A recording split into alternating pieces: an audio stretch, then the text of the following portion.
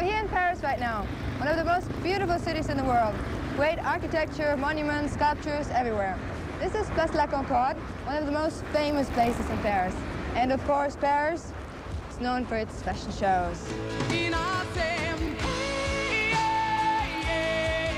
These are some of the clothes that were shown at the most recent fashion show known as Pret-a-Porter, which means ready to wear.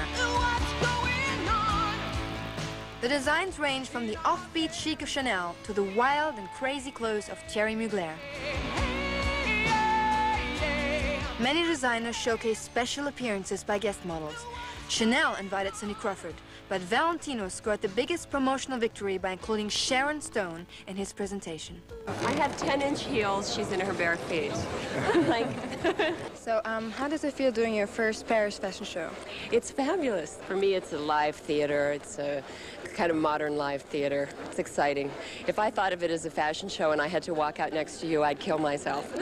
Pret-a-Porter week is more than just walking down the runway. There are endless fittings as each designer tries to attract the most attention. So I like the length. Most of the designers put something in the model's hair to accent their creations. And once the dresses are delivered to the show hall and the models are in place, backstage turns into a madhouse. And the show is just about to start. So everybody gets really nervous. Me too. I'm probably more nervous than anybody else. Everybody's running around and it's coming closer and closer. I think we have 2 minutes left over. And they're calling me, so I'll talk to you later. Once the models get to the runway, they look calm and collected.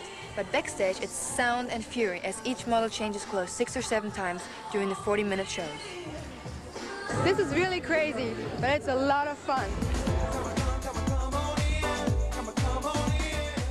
They are not only unusual clothes to see at the Pret-a-Porter, but they are unusual models wearing them.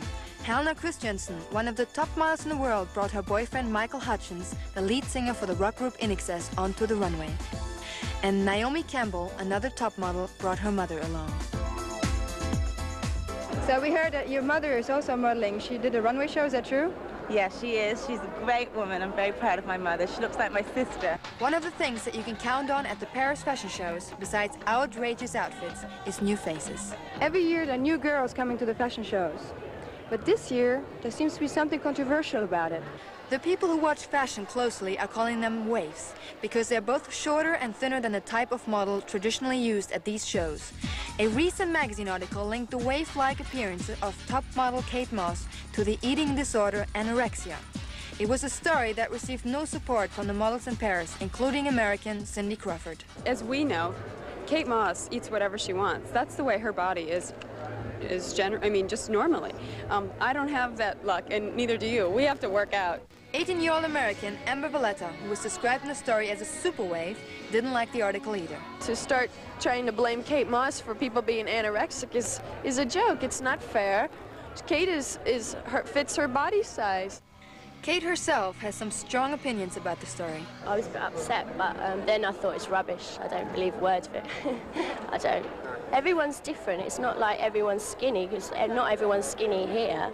Or really, everyone's thin, but not everyone's like skinny, skinny, skinny. Even with stories like the one about waves, nothing stops the creative flow of the Paris designers. And with so much competition, any small edge can help. This year, Sharon Stone provided the most fun when she wore this wedding dress for Valentino. What started as a bridal procession ended with a wild performance by Sharon.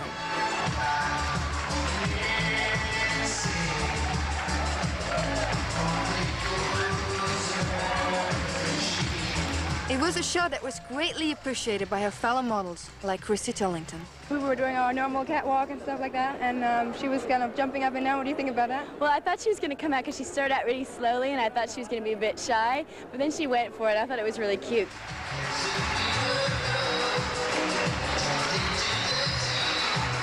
So that's the story of the big fashion shows called Pret-a-Porter.